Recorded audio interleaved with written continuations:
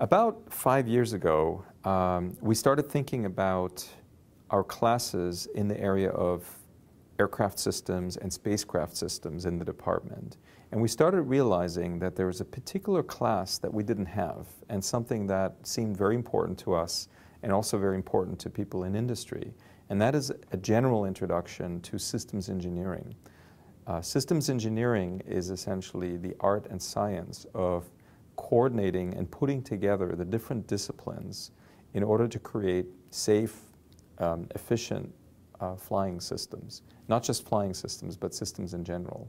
And so we decided to create a 6-unit class, which is a half class, that would focus on the methodology and the processes of systems engineering, which is going all the way from stakeholder needs and expectations all the way to a functioning system that can be deployed in the field. This class, 16842, is really a door opener to the world of systems engineering.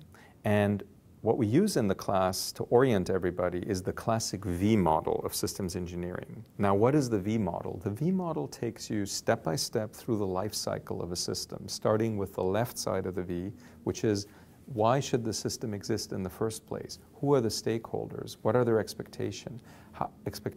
How do you formulate a concept of operations for a system?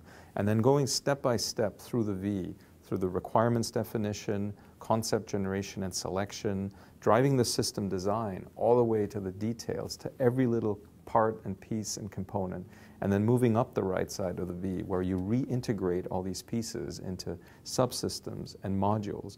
You do verification, validation, testing.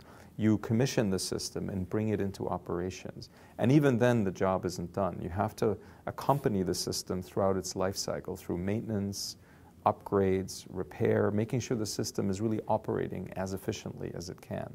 So what the class does is take students systematically through every portion of the V so that at the end of it, they have a good overview over what is systems engineering and what are the key steps in the life cycle of a system.